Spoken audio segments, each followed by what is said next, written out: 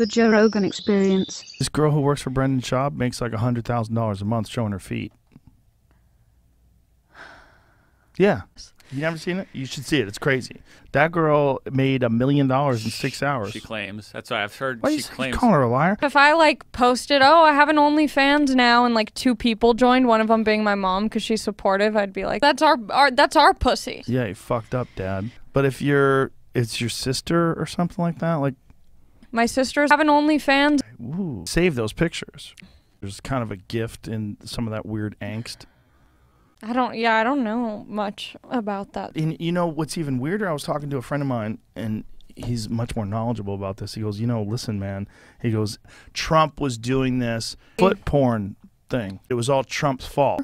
No. Yeah. And then Ted Cruz went down there to try to film it, and they were asking him to stop filming. Like this Biden employee's like, stop filming, sir, please. Should have some respect. Weird, awkward, uncomfortable. What are you mad at? I'm too sensitive. I'm on very like super hyper woke Instagram, you know. Trump for life. Oh, now I'm panicking. I don't know what to say.